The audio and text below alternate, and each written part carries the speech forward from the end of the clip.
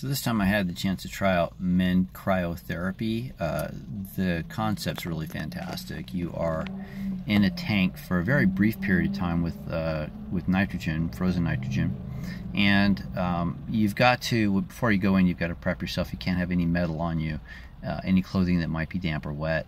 So you do gown up, you leave your underwear on, you put a towel on, socks, gloves, some shoes. They prep the tank before you step into it, and they blast you with, I couldn't tell how long it was, a couple minutes of this very, very, very cold air. And initially you get this, you don't notice a whole lot, but then sort of the sting of the cold kicks in. Now, interestingly for me, I felt most of it behind my knees, and maybe that's because that's an area where there's a lot more capillaries at the surface. Not really sure, but overall it wasn't what I would call uncomfortable. It's the kind of feeling that I think if you did it enough times, you could really sort of appreciate it a little bit more, or get more out of it.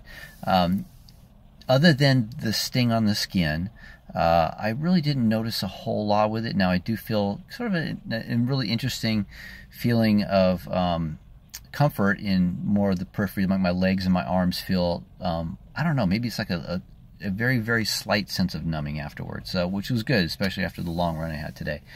One of the great things about what this particular place has to offer, Mend in Santa Clarita, is they also do the sauna therapy, which I had just come back from.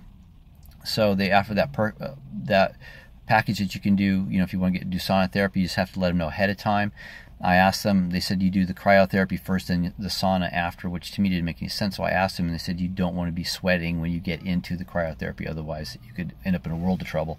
So, here it would be an order different than what I would do, because if the idea is to reduce inflammation, then you would want to do it the reverse way. They also have compression sleeves, which is sort of like a form of massage for your legs to flush out the lactic acid and help improve the circulation, and again help things recover a little quicker.